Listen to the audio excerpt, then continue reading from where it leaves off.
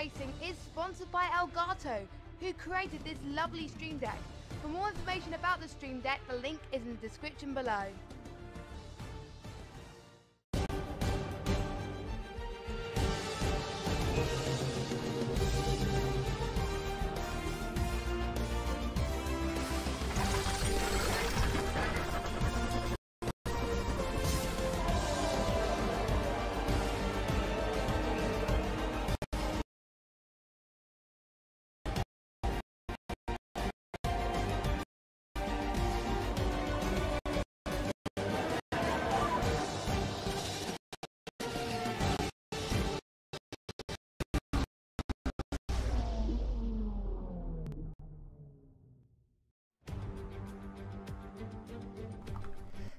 Hello everybody, and welcome along to round 1 of the AOR Hype Energy Season 19 F2 League. My name is Jacob Hancock, and alongside me in the commentary box for this season is Milky Cereal. How are you doing?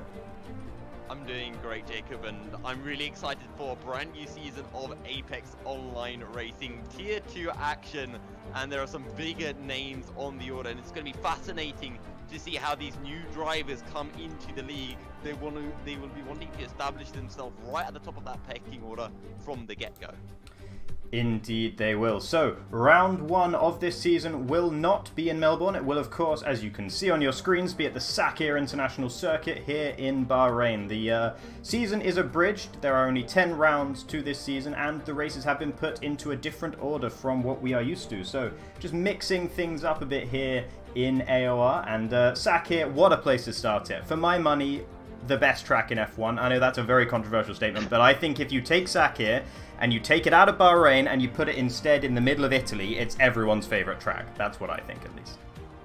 I can sit on the controversial train of Bahrain being one of the favourite circuits on the calendar.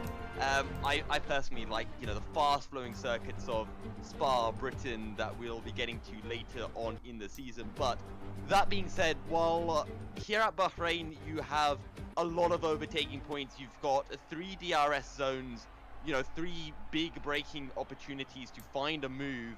It's also really hard on tyre wear, and that's something that I feel can catch a lot of drivers out. New patches came through a while back on F1. Safety cars are very common. We've got 18 drivers on the grid.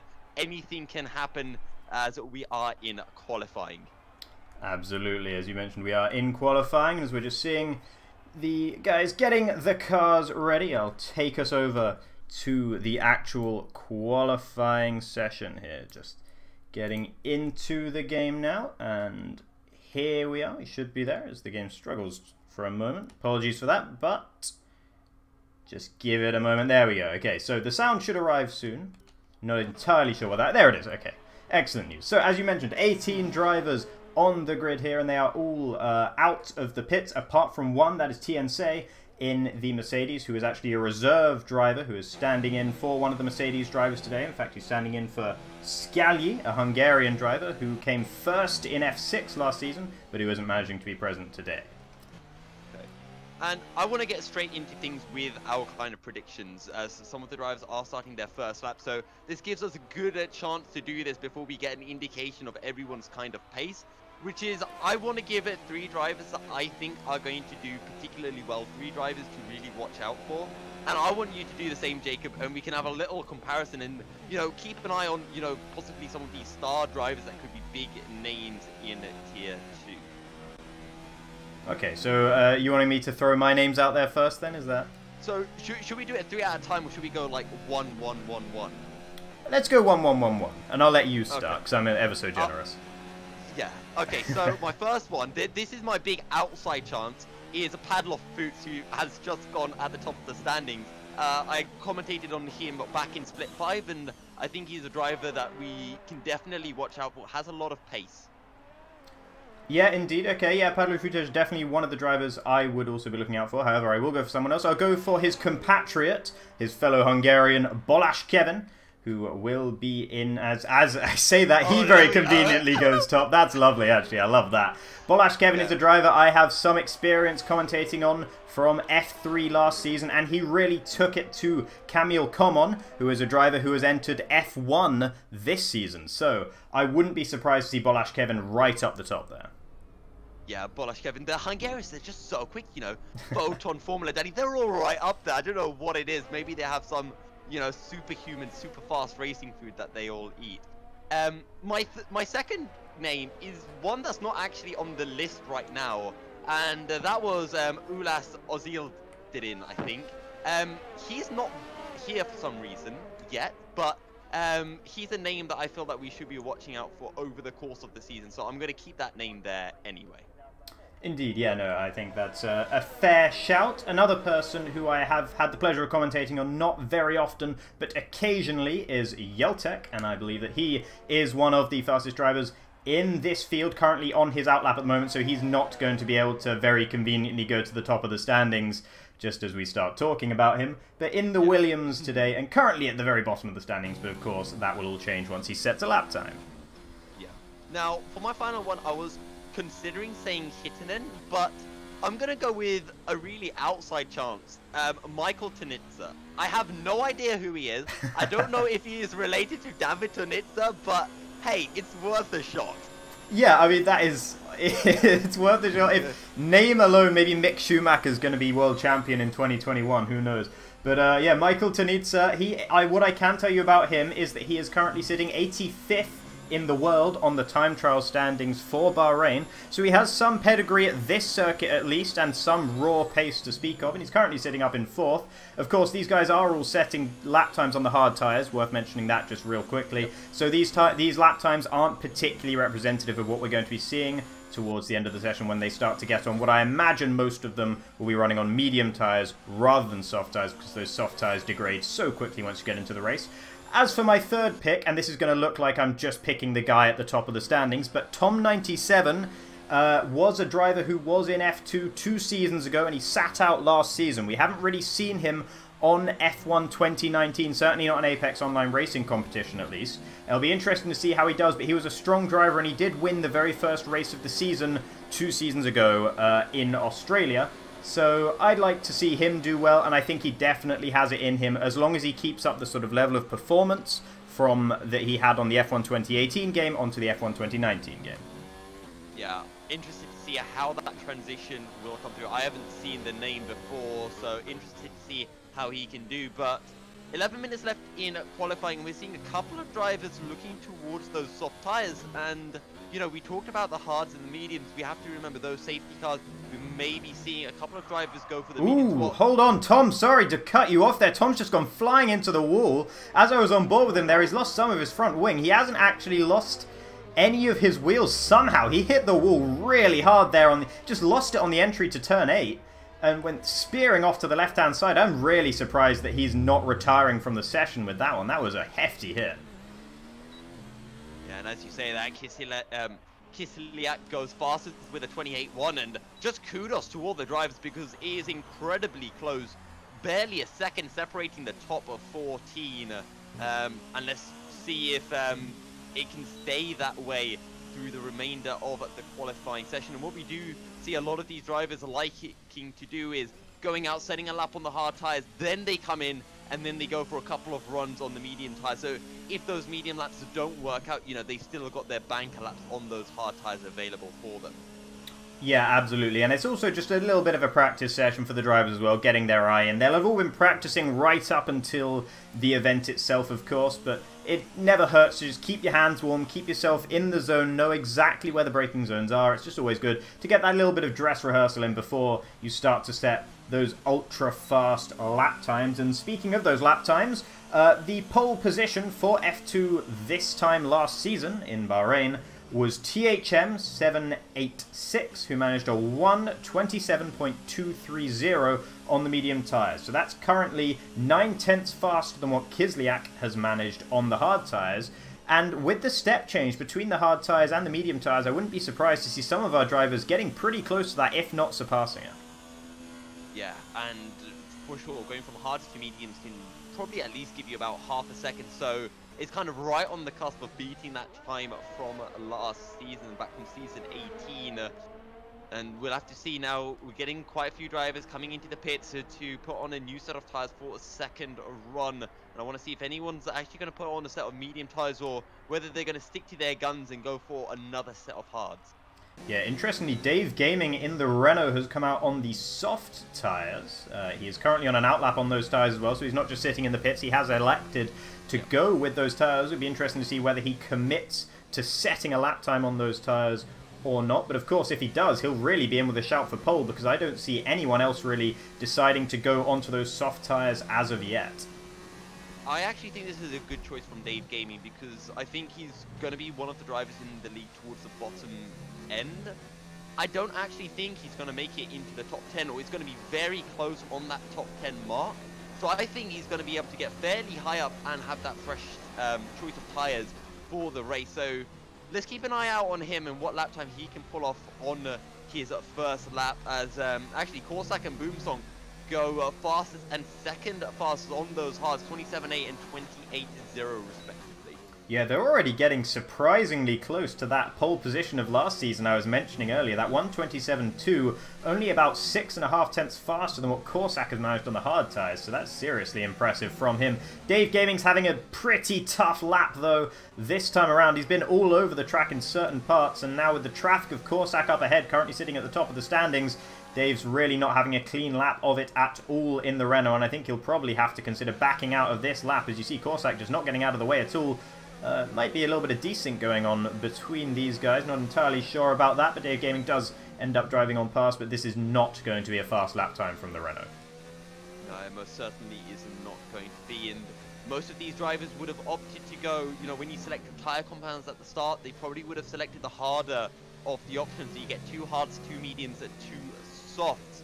And if Dave Gaming has gone for this, he's only going to have 1 set of soft tyres remaining, and that means that if we do get a late safety car in the race, he's going to have no softs available for a last late-ditch effort.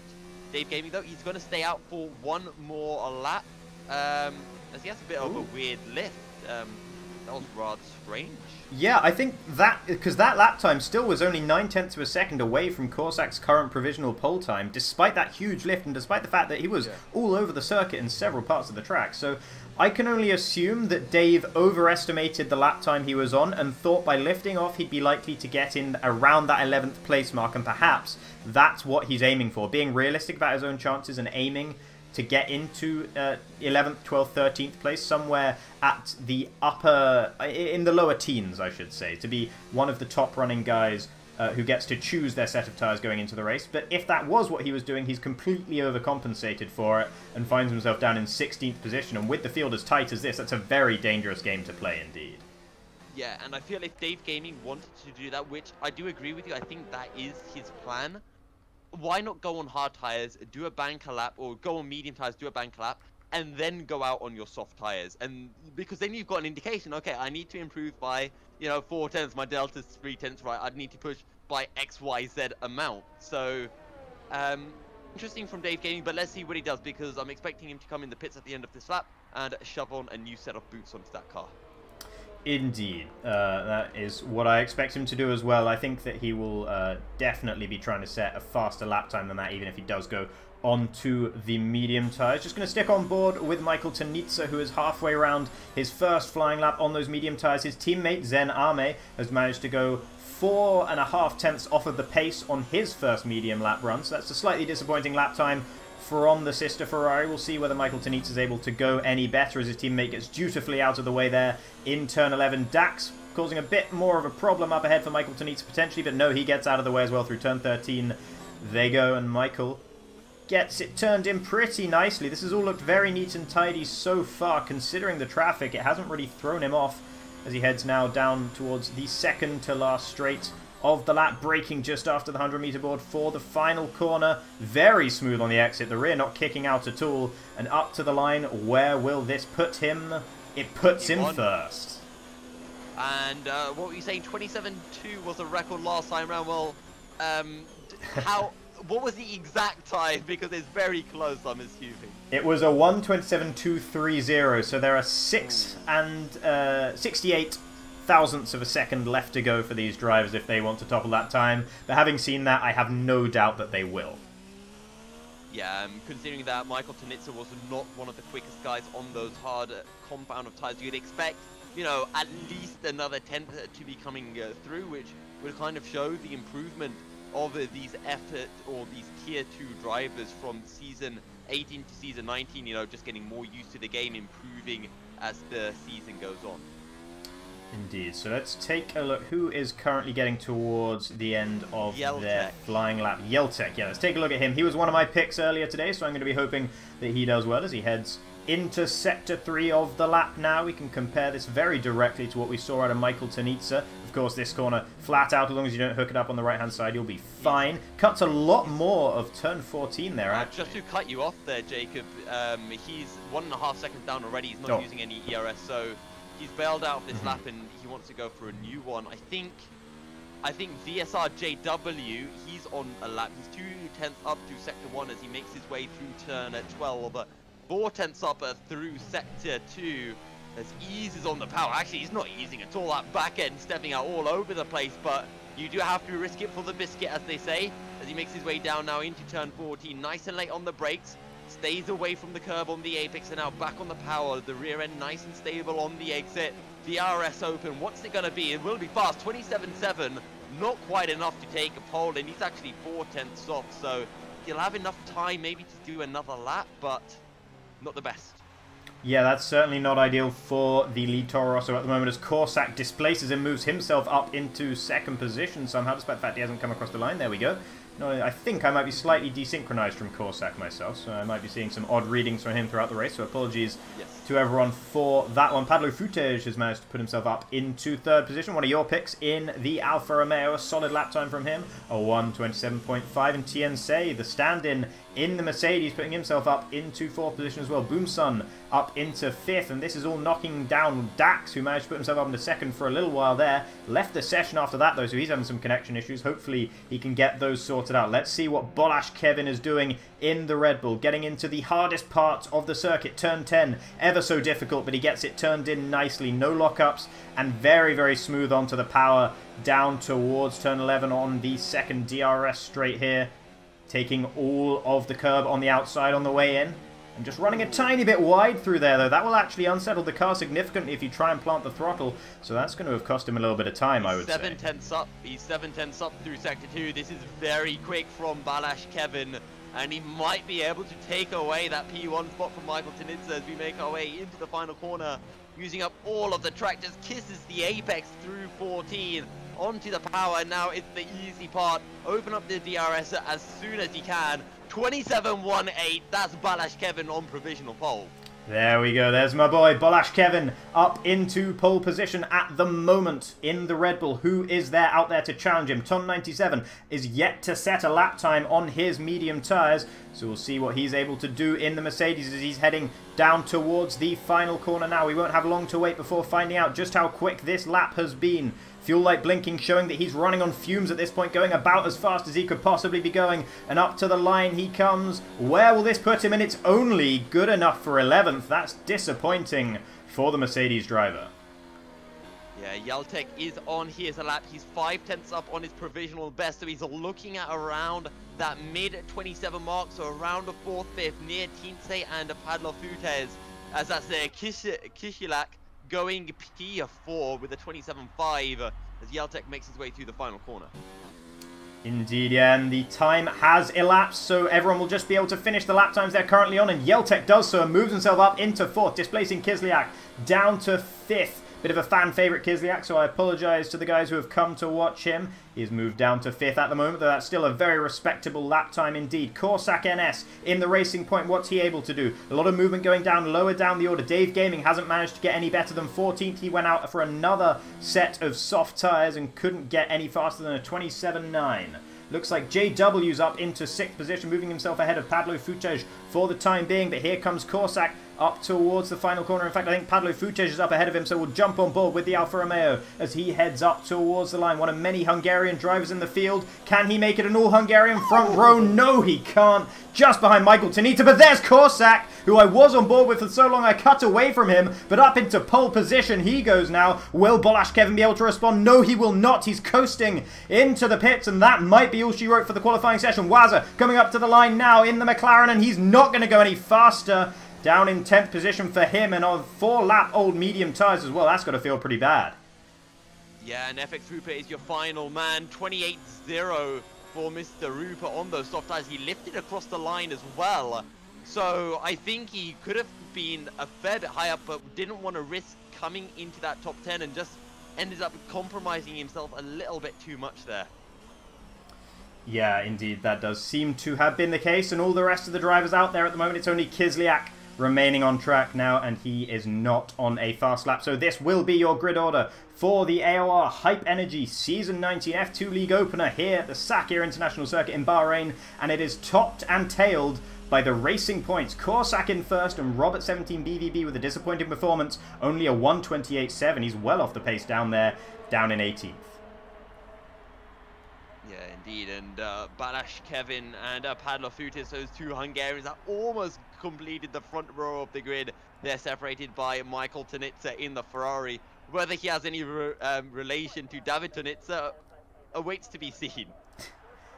Yeah, no, I mean, I think I'm hoping there is a relation there, because that would be a lovely little storyline. But so 3 of the drivers we mentioned, in fact 4 of the drivers we mentioned are in the top 5. However, the top 1 is not one of the ones we called out for the guys to look towards. Korsak NS with a very good lap time to put himself 0.04 of a second faster than Bolash Kevin. It was so close up at the top. And now as the qualifying session finally comes to a formal close, we'll be able to see the results screen. Here they are. Yeah, but it's so close across the field, and that's just a massive compliment to everyone taking part, how close it is. 0.8 separating the top 13 and all of them on those medium tires. Indeed, yeah, Dave, the only guy to set a lap time, set his fastest lap time on anything other than the medium tyres. Actually, no, that's not the truth. FX Ruppert down there in 16th, also went for a soft tyre lap, so that's got to be worrying for him to be down there in 16th despite that fact. And Robert 17 BVB couldn't go any faster on any of his other tyres than he managed on the hard tyres, so that explains why he's so far off the pace. I suspect he probably invalidated a few laps throughout the session. But this is looking to be one very spicy race indeed, with the top 2 separated by less than 0.5 of a second. Okay, Jacob, I have confirmation from David Tanitsa himself, who is in the chat. That is his brother. Michael Tanitsa is his brother. So there we go. And he's probably got his brother as a race engineer for him as well. So we might be seeing some esport level strategies coming out here for Michael Tanitsa. Yeah, no, it's certainly going to help to have David Tanitsa behind you, or being able to, you know, give you a little bit of advice here and there. That's definitely going to be beneficial for Michael's chances. So we'll see what he's able to do with the support of the Ferrari and the support of his brother behind him as well. Outqualified his teammates, and he's right up there at the top as we just see the drivers sorting out the final little fine-tuning parts of their setups here. Just some little tweaks as there's 2 seconds remaining before they get dumped onto the grid, and we go on to our formation lap. Yeah, just making sure that they have the right fuel loads. Of course, we do have park firming conditions, so you can only really change that front wing and the brake bias settings on your car. So it's all about making sure that you've got your tire strategies optimized and you have the right amount of fuel. Here at Bahrain, a lot of straights for you to go into mode 3, so you can generally take about 3.5 to 4 laps of extra fuel, but safety cars can come into play, and you know, you can risk it that little bit more with a little bit less fuel on board. Just looking down towards the guys who were able to choose which tyres they wanted to run on. Interestingly enough, JSR, who's sitting in 11th position, didn't opt to run the contra strategy. He's going to be starting on the medium tyres, just like the top 10. Then behind him, Dax and Hittinen both did go for those hard tyres. Dave Gaming and FX Rupert, who both the Renault boys went, of course, for soft tyre laps in qualifying, have elected nonetheless to start on the medium tyres, despite the fact they avoided them entirely in qualifying, so I'm not entirely sure what their plan was there, but down in 14th and 16th it's not looking all that good for them. The rest of the guys outside of the top 10, Tom97, Zen Arme and Robert, will all be starting on those hard tyres as you might expect. Yeah, and Tom97, as you mentioned, one of the guys to watch out for. I'm interested to see what he can do from down the order. He's on those hard, so theoretically he has that better strategy, the alternate strategy and fresh tyres as well. So if he can stay out of trouble, you never know, he might have an outside chance of picking up some big points, maybe a top 5, maybe even go for the podium, depending on what his race pace is looking like. But up at the front, Korsak and Balash Kevin on the front row, Michael Tenitsa and Padlo Futes. I'm very interested to see how these guys do off the start, hoping for no drama on that turn 1 or heading into turn 4 on the opening lap. Interesting to note, it seems like Korsak has spun or had some sort of incident somewhere on the outlap there, as he's actually running in about, where is he, about 7th or 8th position.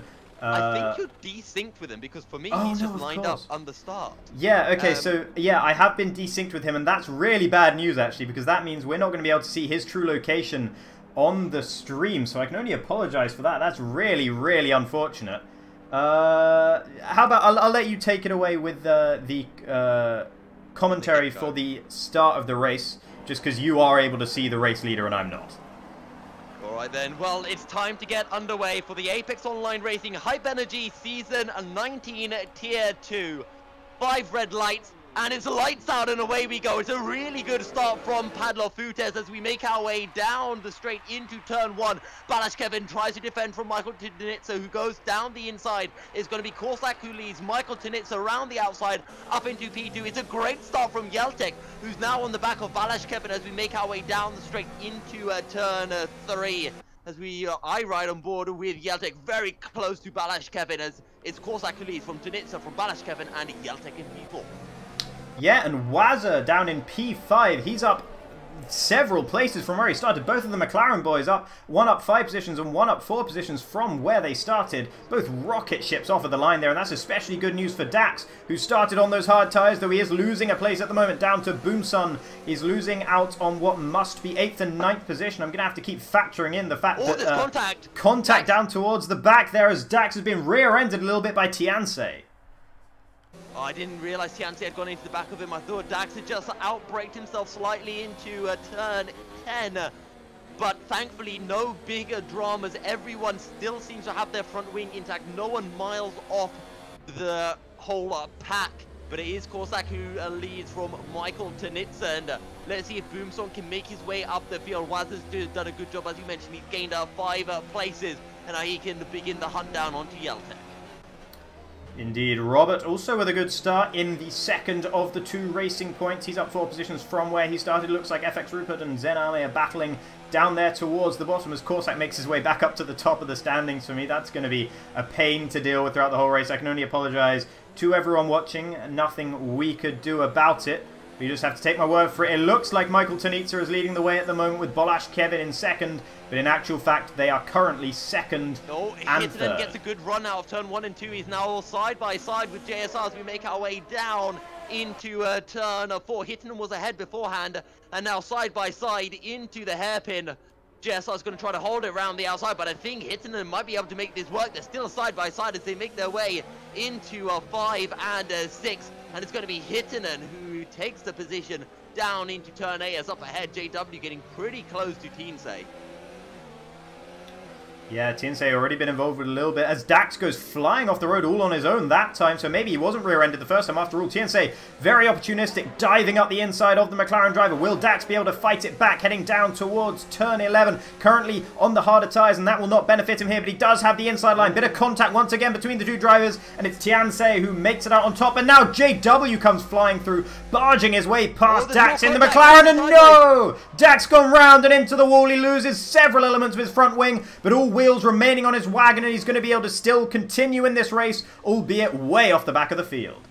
That was always going to end in disaster. Side by side through turn 12, almost touching that auto spin curve. That was risky from Dax, and one mistake just becomes another huge mistake and that's a Dax's shot for a top 10 out of the window unless we do potentially get a safety car. However, up at the front, DRS is enabled this lap, and it is Korsak who leads for Michael Tinitsa ahead of Balash Kevin, and neither of them have broken out of that 1 second DRS zone yet. Yeah, what is the gap currently between Tinitsa and Korsak? It's half a second. Half a second, okay, so a real train of guys up at the front with Yeltek just clinging onto their coattails, falling away a little bit. Waza and Padlo Futej were actually a bit side by side into the first corner there, and that explains why the McLaren driver has fallen away a little bit, as it looks like there's a move there. Boomson up the inside of Kislyak, barges away through and up into 7th position ahead of the Haas there. And now Padlo Futej is trying to take advantage as well. He can't quite make it up the inside of turn 10. That would have been very opportunistic.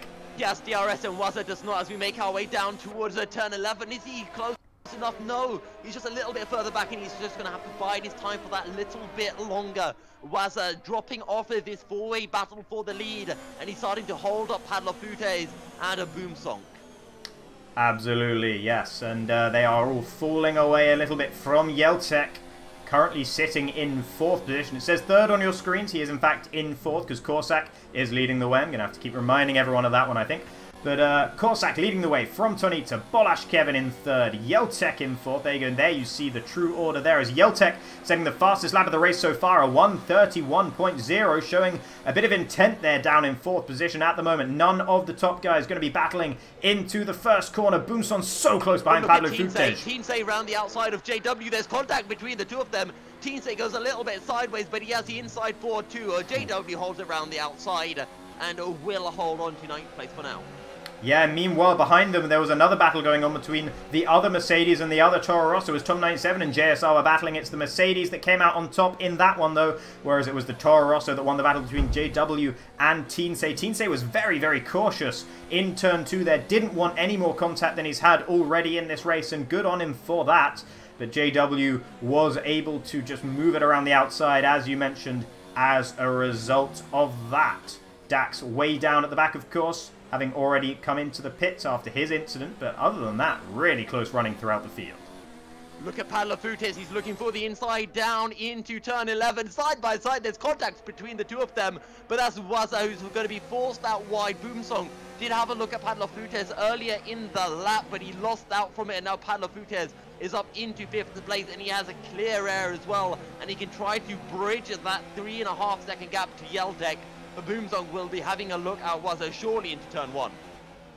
Yeah, he thought about it into the final corner as well there, and Waza actually runs a little bit wide, didn't quite meet the apex of the final corner. That could compromise him down towards turn 1. Of course, he will have the DRS and the slipstream available to him just as much as Boomson has on him behind, but here it is the Red Bull who's closer to the McLaren than they are to the Alfa Romeo, but Padlo Futej goes defensive anyway. It's 3 wide here, but it's Boomson taking the position away from Waza. Couldn't challenge Padlo Futej in the end, who remains in 5th position for the time being. And Boomsong's going to have a look now down into turn 4. He's got the inside down behind. We can see, I think that's Waza trying to defend from Kishilak, who's on the outside. Sorry, that's Waza. He keeps the position for 7th, but it's Boomsong side by side. This is risky through 6 and 7 as we make our way down into turn 8. Padlo Futej around the outside, but is he going to be able to have the traction? There's still side by side. Boomsong on the outside will be able to pick up the position, and Padlo Futej is going to have to settle for 6th place for now. That is absolutely stunning racing between Padlo Futej and Boomsong there. That was incredible. So much respect shown going side by side all the way through the S section. That's almost impossible, and yet they managed it with nary a touch between them. Great stuff from them, and Boomsong was the victor at the end of it, but great driving from the pair of them. Waza looking to get involved as well, as he's currently really close behind Padlo Futej. This is where all the battling is going on in the field at the moment, but this will mean they are wearing out their tyres at a rate of knots compared to the rest of the guys behind and the guys in front as well. Particularly the front runners have not been battling, and you can see that in the fact that there's a 5-second gap already opening up between Boomsong and Yeltek, the two Dutchmen in 4th and 5th positions. And I feel that's the most important point. Boomsong, sure, he overtook Padlo Futej, but he lost 1.5 seconds in the process.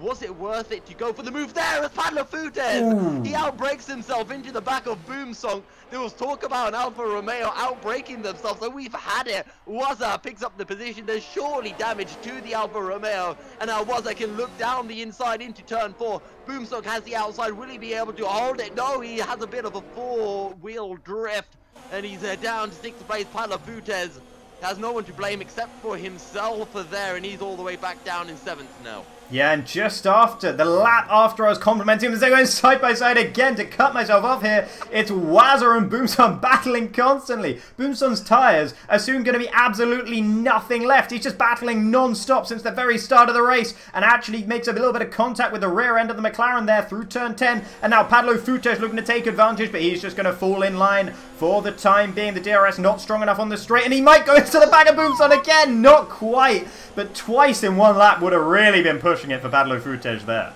Yeah, and that would have really been setting the rage in for Boomsong, and you can sense, you can sense Boomsong sweating as that little white arrow becomes bigger and bigger and redder, and he'd be like, please no, not again. For Boomsong, he's on the back of Waza. We know he has the pace as well. He should be able to do it this time around. He's right on the back, and he will have DRS. Indeed he will. Looks like Bolash Kevin's actually really close behind Michael Tanita. Just going to cut to them briefly. Nothing doing in that battle though. So where will Boomsong be? He's up the inside already. Before they even get to the braking zone, he's past the McLaren driver, and he will be able to defend the position. Padlo Futes trying to go up the inside. There was a bit of ghosting going on there, but that would have been yet more contact if that didn't happen. Padlo Futes wasn't able to make the move and stays in 7th for the time being. Waza having to defend with his life. Robert picking up what I think is the first 3-second time penalty of the race though. Don't quote me on that. Waza getting it nicely through turn 4 there, and it doesn't look like we're going to see people going side by side into the S's for the 3rd lap in a row. Also, your pick, Jacob, Tom, he's just found a move past Teensay, who is one of the medium tyre runners. Tom, on those hard tyres, he's now right on the back of this train that goes all the way up to 5th place. So, Tom, right now, he's in the best position of all of these guys to take a top 5 finish. Absolutely, yeah, and it was for a while. It was Dax who was running the highest of the hard tyre runners, but of course we saw him spearing off into the wall, so he lost all of that advantage when he had to come into the pits, and now Tom is flying the flag for the Contra strategists. And just a few laps ago, it feels like, I was talking about him battling for 11th or 12th position with JSR. All of a sudden, he's back behind JSR's teammate and already ahead of Tianse, his own teammate. So great few laps for Tom here as he's really making progress through the field, showing that the hard tyres are really starting to come alive and the medium tyres are really starting to struggle. Meanwhile, up at the front, Corsac just weaving on the straight, trying to break that slipstream. Michael Tanitsa looking closer than ever before, but he's just still going to have to settle for 2nd place. Maybe into turn 4, he could have a little bit of a look, as Teensay is the first of our drivers to make a pit stop. Yeah, first of the regular strategists to make a pit stop, that is, of course. True, FX, yes. Rupert and Dax have both come into the pits. Rupert started the race on those soft tyres. Oh no, he started on the medium tyres. He had to come into the pit, so he must have picked up damage somewhere around the track. Didn't catch that, but the race goes from bad to worse for him. The Renault boys really not having a good time of it. Tianse will come out down in 16th position in the Mercedes, and we'll see whether he's able to fight back up towards the points positions. He was at the very bottom end of the points before he came into the pits. And Boomsong, after all of that fighting, he doesn't really seem to have the pace to really pull away from Waza here. He's 7/10 up, but I don't think it's enough, and Tommy's right on the back of this battle, and Tom's just happy to step back here and just wait for all of these guys, their medium tyres, to die. Yeah, and you can see that Tom's really not engaging with the sort of mindset that the rest of these guys are. You saw all of them weaving on the straight, trying to desperately hold on to that little bit of slipstream. Tom, let them do that, let them do that. I'm just going to come up behind them with my harder tyres, and their tyres are going to be falling off the cliff, and I'm just going to be able to breeze straight past them. That's what he's thinking in the Mercedes at the moment. Of course, it'd be even better for him if they all headed into the pits on this lap, as Tianse did on the previous lap. Some of them will start heading into the pits sooner rather than later. Will any of them do it on this lap? It doesn't look like it, so no luck there for Tom. Boomsong, he's now 8 seconds behind Yeltek, who is falling back from this 3-way battle at the front. So Yeltek in a bit of no man's land right now, as this battle for 5th place just remains. Tom will just be saving fuel, saving ERS, so that when he does make the pit stop for the medium tyres, or in fact, when these drivers in front make their pit stops, he can just really, really try to push. back up at the front. They're all still so close to each other. It's telling me that Michael Tunitsa is 0.5 of a second behind Korsak at the moment. That sounds about right. Similar gap from Tunitsa to Bolash Kevin behind as well. As you mentioned, Yeltek starting to fall away a little bit. He was able to keep the pace with the big boys for quite a long time in the opening few laps of this race, but now in the Williams starting to struggle just a little bit, and Boomsong's actually closing in on him ever so slightly compared to last lap. Yeah, Boomsong is making some slow inroads, but I'm expecting around that lap 13 mark, lap 12, 13, we're going to be seeing our first pit stops for those hard tyres. Team Say pitting very early, and I have a feeling that he might be going on to some softs for the last 4 or 5 laps. But up at the front, Bolash Kevin so close to Tunitsa, but he's just not going to be able to find anything because Tunitsa has DRS himself, although Tunitsa a little bit sideways on the exit of a turn of 14 and 15. And maybe that could give Bolash Kevin a chance, but once again, Kevin just too far back. He shows his nose into turn 1 though. You can see a little bit of impatience there from the Hungarian driver, just trying to do something, maybe scare Michael Tunitsa off the road. Korsak's gone sideways, Michael Tunitsa's right on the tail as we make our way down into turn 4. Continue, because I'm not able to see it. Who's in the lead?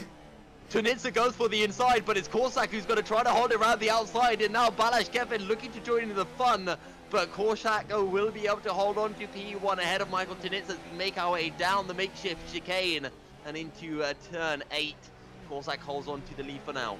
Yeah, from our battling upper midfielders, Wazza and JW have both come into the pits. Just want to take this opportunity to mention, as I see a Oh, look at Zen! Then he went for the inside onto JSR into the chicane, and he's just ended up pretty much into the wall. Spins the car around. He's on the hard tires. They're going to be completely shot, and he does have his front wing intact, which is a positive for him at least. Yeah, and while it's going really well for one of the Ferraris, the other Italian and the other Ferrari not having such a good time of it, down in 12th position, 13th position I should say. At the moment, Kisljak's left the session. That's not good news for the Russian fan favourite here. He's going to have to get back into the session as quick as he possibly can because his AI car is going to be falling backwards at a rate of knots. That's great news for Tom, however, who will be able to drive clean through the Haas and up into 7th position goes the Mercedes. And looks like Korsak and Tunitsa in the pits. Korsak and Tunitsa both into the pits. So just going to quickly remind everyone watching that I am desynchronized from Korsak and you are seeing my perspective. So Korsak is actually de facto leading this race, but you cannot see it on the screen.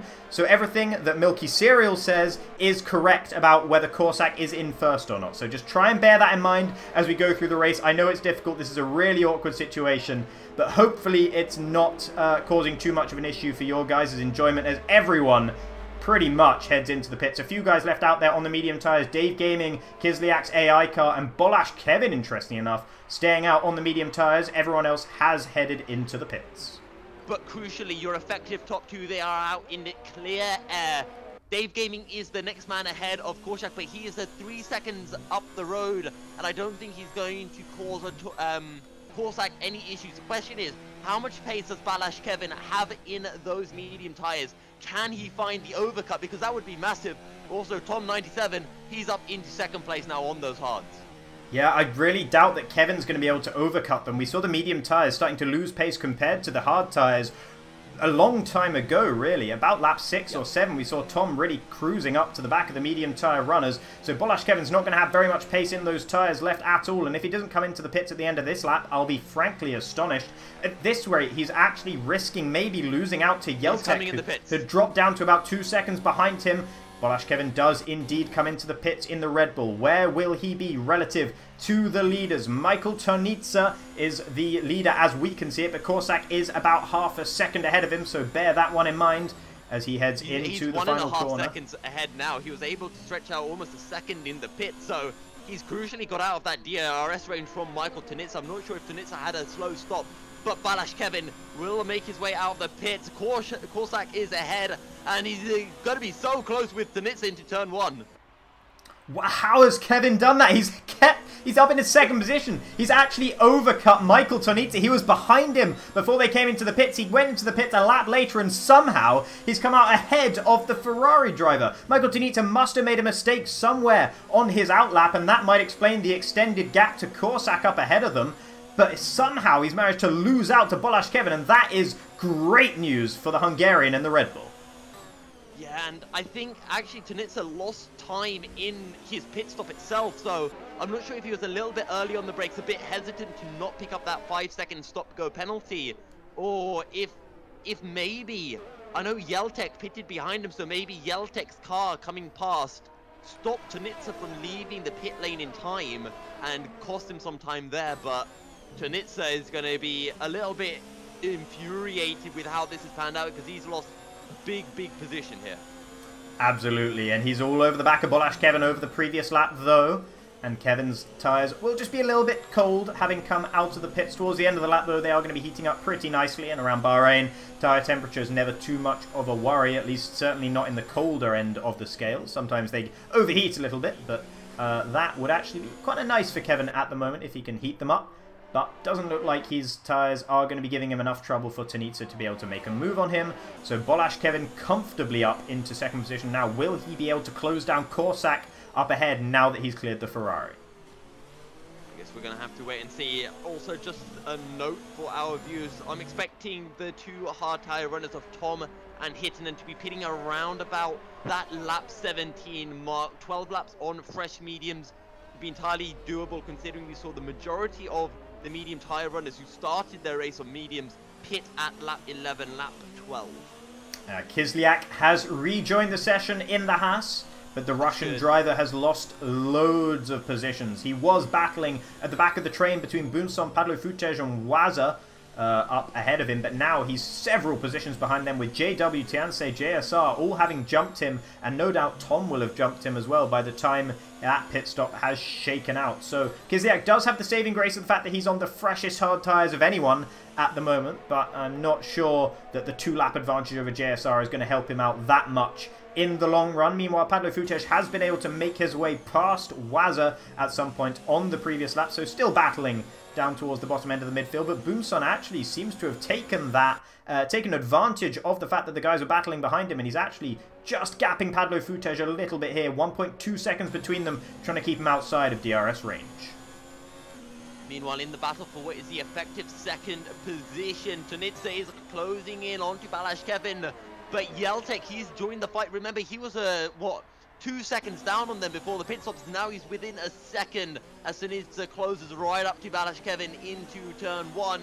Korsak, he's left. He's 1.5 seconds ahead of Bolash Kevin, closing in onto Robert 17. Okay, well, at least that makes it easier to discuss battling up at the front if Korsak gaps them. We can just assume he's a mythical being away at the front of the race. But Bolash Kevin, Tunitsa and Yeltek showing that every position matters. Dax retiring from the session. It's not been a good race for the McLaren driver. He has gone into the pits to retire, so I think that's just him voluntarily calling it a day there after he lost his front wing in the opening few laps. He had an absolutely rocket start. Both of the McLaren drivers did, and he was on the hard tyres as well, so it was really looking good for him until he had contact with, I think it was JSR, into turn 13, and ended up in the wall, losing his front wing, as I mentioned, having to pit early. Strategy was ruined, and he lost so much time with the spin itself, and now he has just decided to call it a day. So sad day for Dax, one of the 2 Polish drivers in the all-Polish McLaren team, but Waza can fly the flag for him instead. Waza can indeed. He's down in P11 at the moment, but behind Pablo Futez.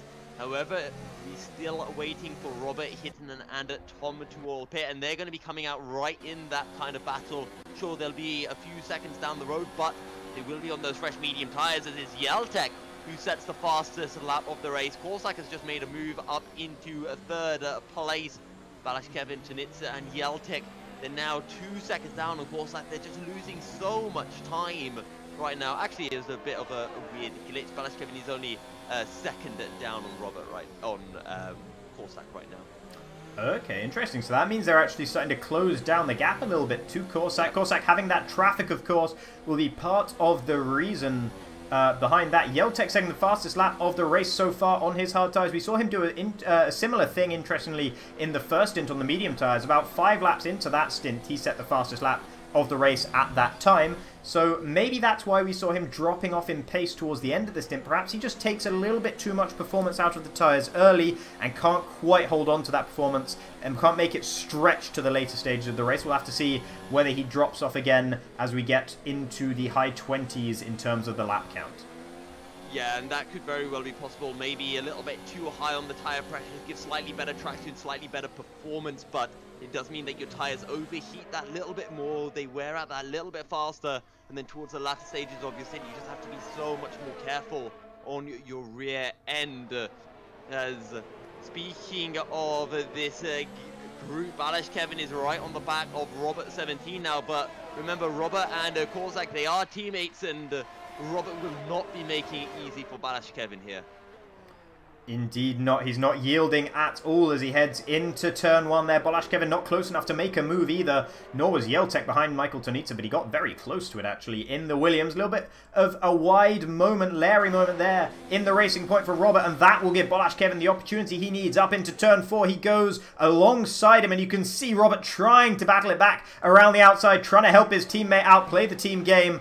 But it's nothing doing in the end, and Balash Kevin up into what is currently 4th position in this race. Michael Tonitsa, the next one to line up Robert here as he almost nudges the back of the racing point there. Not quite close enough to actually have any contact or do any damage. And down into turn 10, he's got to account for the difference in speed, and that's not what Yeltek was able to do. Going flying into the back of Michael Tonitsa. I didn't see any carbon fiber going flying, but there was definitely contact between the Williams and the Ferrari. So the reason that happened is Robert went a little bit sideways through turn 10, and it just meant that Tonitsa had to back out, and Yeltek just was not expecting it, and as a result went into the back of the Ferrari. But Tonitsa is looking to get the slingshot out of the turn 13. He's got the drive. Can he have a look into 14? He's a little bit far back, and I think he's just going to have to wait for turn 1. Yeah, and at the end of the day, that's probably the smart thing to do. He'll be able to slipstream him all the way, get the DRS, of course, and in fact, he will not be able to slipstream him all the way because Robert decides his job is done, and he dives into the pits. He's the first of the guys who started on the hard tyres, with the exception of Dax, of course, to head into the pits in this race. The remaining 3, Tom 97 currently leading this race, Hittinen currently in, I believe, 3rd, and Zename down in 7th at the moment, have yet to pit. Now I'm interested to see where Robert comes out, because Tom was about 10 seconds up the road, so wherever Robert feeds out, take about 10 seconds off that, that's where we can expect to see Tom feeding out. And Robert comes out behind JSR, Kishliak and Teensay, so I think Tom's going to be feeding about a couple of seconds behind JW here, most likely, or right on the back of the group. Absolutely, and the fact that there are some battling groups down there won't benefit him, but he's going to have absolutely electric pace towards the end of this race on those medium tyres, and he should be able to breeze past the likes of JW. He's already overtaken him once in this race, and I wouldn't put him past him to do it again. I think, touching wood, I think I might have resynchronized with Korsak somehow, magically. Nice. Is he currently 9/10 of a second ahead of Balash Kevin? 1 second now. 1.5 seconds for me. 1.5. Okay, never mind. So not quite, but I think he's vaguely in the right place. Oh, we've got a move happening down behind. JW was a side by side. You don't want to do it with there. We saw carnage earlier on, but Waza picks up the position. JW should get the better drive. He's right on the back of Waza, but he just can't quite get the drive into turn 14, and he's going to have to settle for P11 for now, as Hittinen is in the pits. So is Tom on lap 18. This is where we expected him, but Boomsong, he's looking for a move on to Zen Ame down the start-finish straight. Will pick up the position nice and easy. W on the back of Waza, as Tom will feed out behind JW as we predicted, and he's only 1 or 2 seconds behind on those fresh medium tires. Oh, very good work on the prediction there. Exactly where you said he would be, down in 10th position, and evidently I wasn't touching enough wood, as Korsak is, in fact he's in the wall for me at the moment, so I don't think that's correct. But no, I am not resynchronized with him after all. It just so happened the car that I was seeing was vaguely in the right place for a little bit, but no longer. So unfortunate one there, but he is still leading this race with Balash Kevin in 2nd, Michael Tonitsa in 3rd, Yeltek in 4th, all so close between these 3 drivers at the moment. Bit of a gap up to Korsak up in the lead. You're just going to have to trust us on that one, but it does indeed exist. And then a 9-second gap to Boomson in 4th, or 5th I should say. That is it's really a tale of two fields at the moment here. That gap is huge. Wouldn't it be entertaining if we found out at the end that I was actually the one who was out of sync with Corsac and everything on your screen was right? Well, if that's the case, then Corsac has been violently changing position constantly from 17th to 1st over and over again. So I think you are probably the one with the right of way here, we should say. Yeltek is closing in onto Tanitsa, but Tanitsa has DRS himself, and once again, it's just this DRS train so hard for anyone to be able to find a way through. Balash Kevin, he's 1.7 seconds down on Corsac, needs to get within that 1 second DRS zone, but Tom, he's 2 seconds down on JW, who is on the back of Waza and a Padla Futes. Zen Ame still has to pit. He's done 18 laps on those hard tires. Surely he pits this lap round to put on a set of mediums, but let's see. Waza goes for the dive bomb. Oh, that is a late, and he's going to force Padla Futes out wide, side by side now as we make our way down into turns 5 and 6. Padla Futes holds on to the position, and in the background you can see the McLaren of Thomas slowly closing in. He's going to be rubbing his hands in glee watching these guys battle. Absolutely, and Padlo Futes, for the second time this race, I'm going to praise his racecraft, because not only did he leave enough space for Waza on the inside of that corner, with what was a very, very late dive bomb indeed, he managed to retain the position as well, so that's really good. Heads-up driving from the Alfa Romeo driver, currently sitting in 7th position in this race, so that will become 6th once Zen Ame, the last driver yet to pit, eventually comes into the pits on his 18-lap-old hard tyres. He's really starting to struggle now. Picked up a 3-second time penalty somewhere around this lap as well. Meanwhile, up towards the front, Balash Kevin's got a bit of a comfortable lead or gap to Michael Tonitsa down in 3rd. Yeltek closer to Tonitsa, but he's not going to be close enough. And actually, Tonitsa braking really late there. Outbraked himself a little bit, locked up and went into the back of Balash Kevin. I did not see any carbon fiber going flying, but he has compromised his own run up the hill towards turn 4. Yeltek on the inside, and he brakes later than the Ferrari, and he's up into 3rd position, up into the podium slots. The Williams goes. That's great stuff from Yeltek. Great battling. There was blood in the water, and he took advantage of it immediately. Yeah, and down behind, Tom is right on the back of JW as his battle really starting to spice up.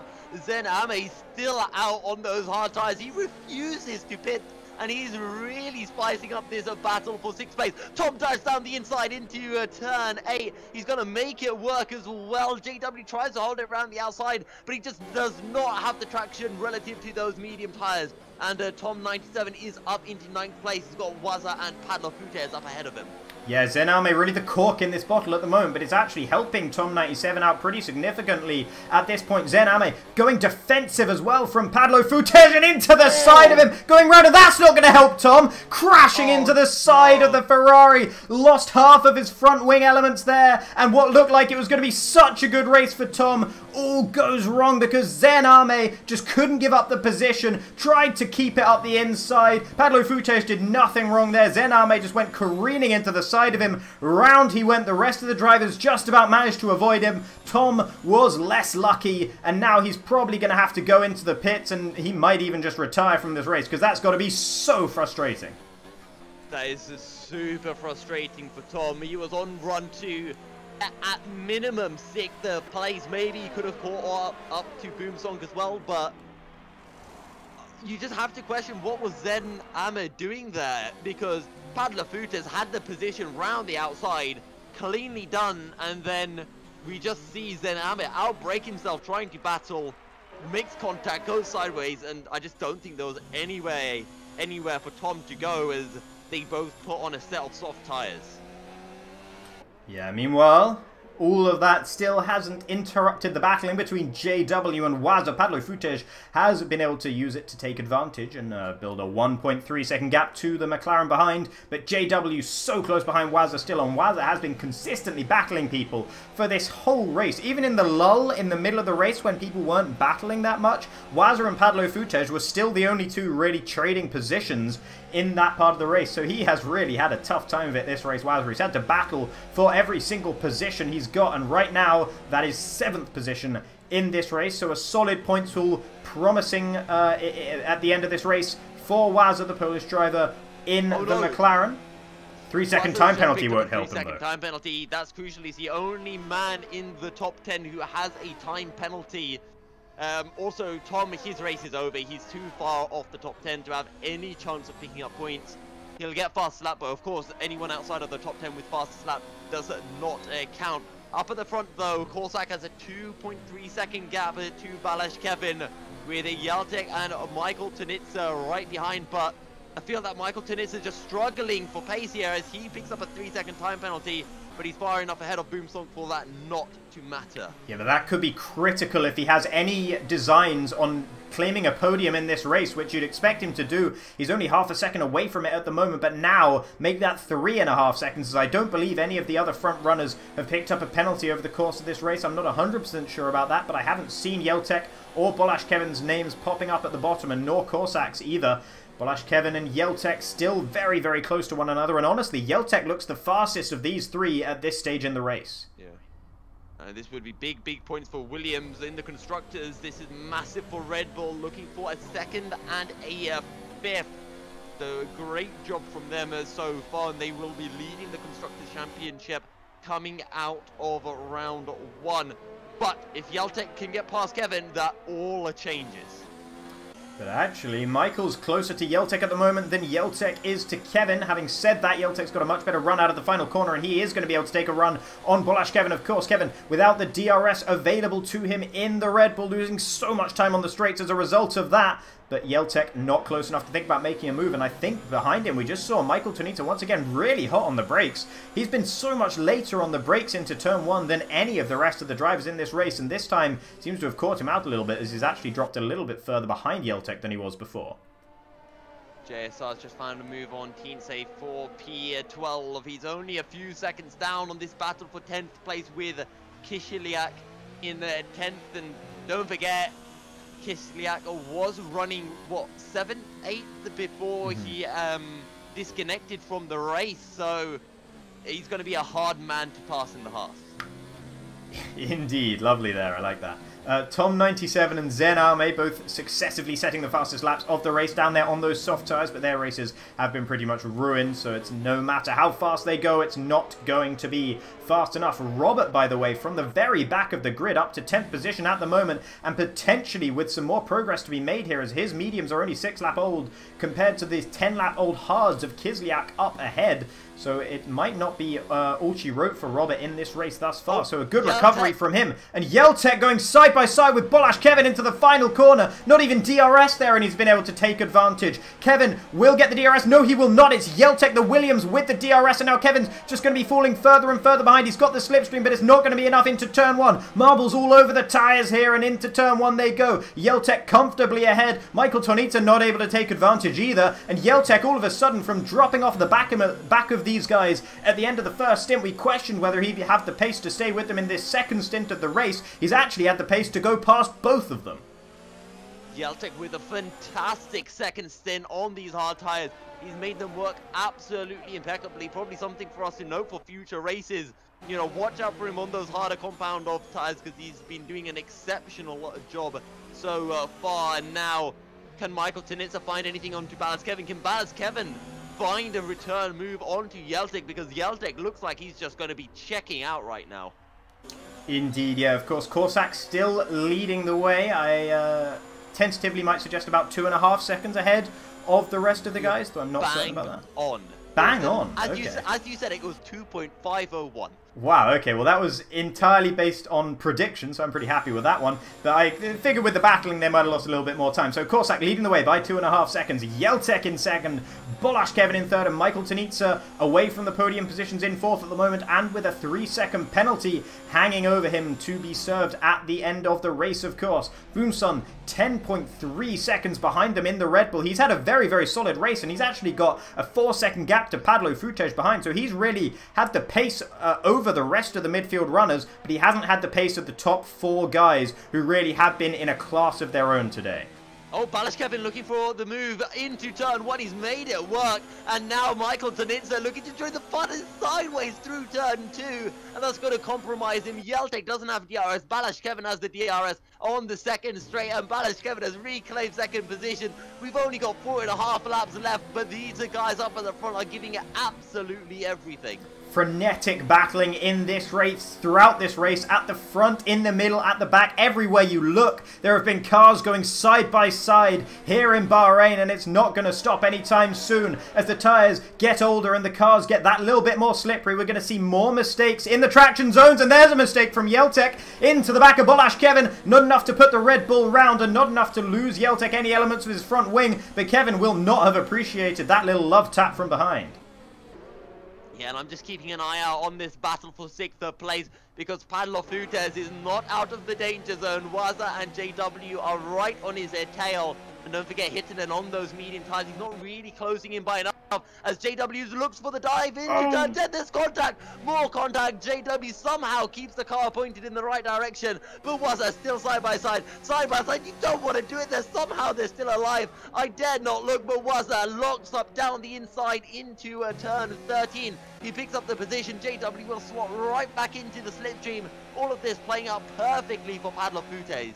Yeah, great news for the Alfa Romeo driver. And Waza, I saw his right front tyre touching the curb of death on the inside there, and yet somehow he managed to make it work up the inside of JW through the flat-out right-hander. Incredible driving from him, and I have no idea how JW didn't go round before, and now into the side of him he goes. JW's getting really aggressive here in the Toro Rosso, trying to claim the position from Waza. This is battling only for 7th position, but still, you can tell how much these guys want it, and he thinks about it up the inside again. Waza's not going to be having a good time of it at the moment, because JW's been really forceful with some of these moves, hitting him behind them on the medium tyres. Doesn't look like he has the pace to catch up within the medium tyres. Starting to go off now, and I don't think Robert's going to be able to get up into the points after all, but the battling in the points paying position still going on. Yeah, and JW super late onto the brakes into turn 1. Or maybe was it just a little bit early on the brakes than usual? Catches JW out, and JW thinks, oh well, let's just go for it down the inside, and Waza didn't give him that much room, and I feel like Waza was entitled not to give him the room there, as Waza takes all of the curb through turn 11. This race is not done yet by any means. Also up ahead, Tanitsa closing up onto Yeltek with Balashkevin starting to pull away. We don't know what their tire wear is looking like, but these guys have been fighting so much. God only knows how much tire wear they have. I think we might be seeing the same story with Yeltek's tyres, although having said that, the pace he had on the straight there was absolutely astronomically higher than either Tanita or Balashkevin there. Tanita was so close behind him, and there was such a big gap between Yeltek and Balashkevin when they came onto the main straight, and then by the end of it, Yeltek was so close behind Balashkevin, so he's got some real straight line speed in that Williams at the moment. Currently sitting with pretty low battery charge, but same can be said for Balashkevin. Interestingly, Michael Tanita, while he does have that 3-second time penalty, has far better battery state than the guys ahead, and Yeltek makes a mistake into turn 8. Tanita just about jams on the brakes hard enough to avoid crashing in to the Williams, and that would not have been his fault if he made contact, because Yeltek did make a pretty significant error there, but no contact between them this time. Yeah, and going back to your point about Yeltek's straight line speed, there are quite a few different front wing strategies you can take here at Bahrain. If you go for the time trial strategy, I think it's 5 on the front wings, 4 on the rear wings. But sometimes race strategies, you can see that 2-6 wings coming in, or 3-6. So I think Yeltek's probably gone for those 2-6 wings, and maybe we're seeing the likes of Balashkevin and Michael Tanitsa going for the more downforce heavy setup, just to give them that better run through these low-speed corners. As Yeltek runs wide through the final corner, I don't know if that's going to give Tanitsa a chance. We've talked about Yeltek's straight line speed, and there Yeltek goes in the Williams. He's just pulling away so much. He must have such low front wings. Yeah, and that running wide in the final corner might actually be part of it. It might be a different racing line. I haven't noticed it on any other lap, but Yeltek might be taking an intentionally wider line into the final corner to open up the steering sooner, and thus to get a better run onto the straight. That might be part of why he is so much faster on the straight than the guys around him. It's not close enough, though, to Balashkevin to make a difference, although he does get very close behind him by the end of the straight. But out of the rest of the lap on the twisty bits like this, Balashkevin's able to gap Yeltek just enough that the Williams isn't able to think about making a move other than the one time he did. But as soon as he did, Balashkevin took it straight back. penultimate lap of the race. JSR and Tinze are battling so hard. They've been switching positions. I've been seeing it pop up time and time again. But I'm just looking at this battle for second place because I don't want to miss anything. JW, he's closing in onto Waza, who's over a second down on Padlo Futes. There's not long left of the opening race of the AOR Hype Energy Season 19 Tier 2. And Michael Tunitsa, I think he's too far back. I think this is going to be the top 4 as it stands. Yeah, unless Yeltek can do something about Bolashkevin's lead over him, but look at how far ahead the Red Bull is going into the final corner here. Yeltek takes a much tighter line this time, so evidently that's not a preference. He just did run wide, make a small mistake on the previous lap, and now we're probably going to see him absolutely reel in the Red Bull up ahead. You can just see him getting bigger and bigger in the camera here, but it's not going to be enough as he gets towards the end of the straight here. Bolashkevin still in second position, and Yeltek will just be wishing he had maybe one little tip more of one setting of front wing more, maybe just for the rest of the lap, because that's where he's losing all this time to Bolashkevin, but you can see how close he gets on the straights. Also, JW is a 10th down on Waza. He's looking for the move, not going to be able to find it into turn 1, maybe down into turn 4. He could have a go, but he has a bit of a moment, and I think Waza should be able to hold P7. The only other chance for JW is going to be down into a turn 11, I think. Speaking of turn 11, Tunitsa and Yeltek, they're making their way down onto that back straight now, and Tunitsa's right on the back of Yeltek. But again, it's just that straight line speed of the Williams is too much for the Ferrari to cope with. Yeah, even with the advantage in ERS that Michael Tunitsa has been able to accrue, Yeltek just has the wing settings to be able to go so much faster in a straight line that there's nothing that Michael can do to defend from him as we're into the final lap of the race. Now the final sector of the final lap indeed. Yeltek close behind Bolashkevin, but probably not close enough. Meanwhile, up at the front, it is Korsak NS. He is leading the way, and he will come across the line sooner rather than later to take the win in this race, I'm sure. There it is. Korsak takes the win. Bolashkevin comfortably in second. Yeltek dropping back, but Michael Tunitsa wasn't able to pip him to the line. Yeltek will claim third. Michael Tunitsa fourth. And meanwhile, back behind them, JW and Waza are still battling here as they go on to the very final part of the lap. Boomsong will come across the line in fifth. Padlo Futej claims sixth. Waza will claim seventh position away from JW. There was hardly anything in it, but all of a sudden, Hittonen's above them. Both of them with 3-second time penalties to their name means that the Haas will claim seventh position on the Contra strategy. And the other Haas of Kislyak, who had such an unfortunate race with his disconnection, rounds out the top 10 and claims one more point for the American outfit.